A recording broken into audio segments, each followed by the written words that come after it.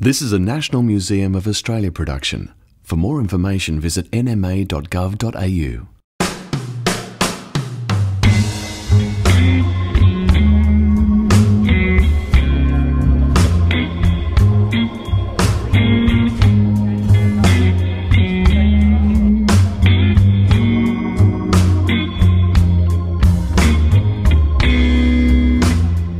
It would have had a complete set of tools in it.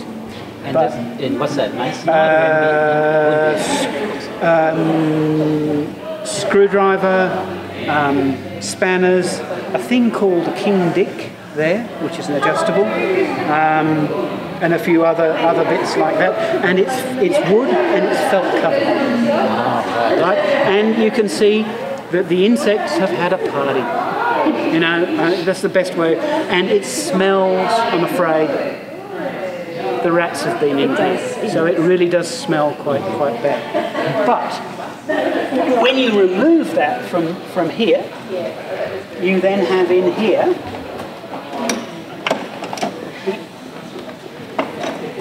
other tools. So, your own little oil can. It's a nice one. It's gorgeous. I mean, you know,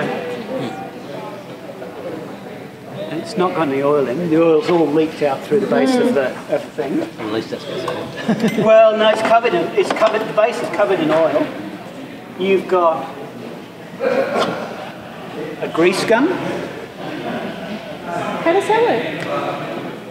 That's the grease nozzle, and this is... Oh, it's a pump. It's a pump. Ah. So I think it's a grease gun. It may be an oil pump for the suspension system, because it had a self-oiling system.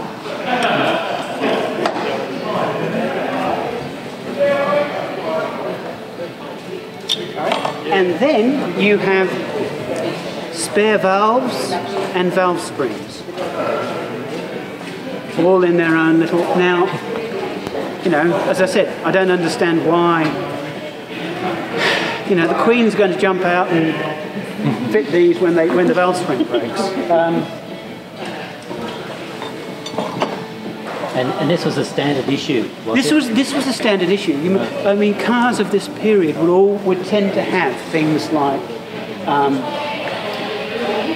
toolkits underneath the front seat, or folding out in the boot. And the idea of these was they were meant to be for general surfacing, so for tuning and stuff like that. So if you bought a Jaguar or a Rover, and the further down the order you got, the smaller the toolkit got. Okay. And the further up, so this is a very extensive toolkit. But yeah, it lives under the driver's seat. Thank you. Thanks. Okay.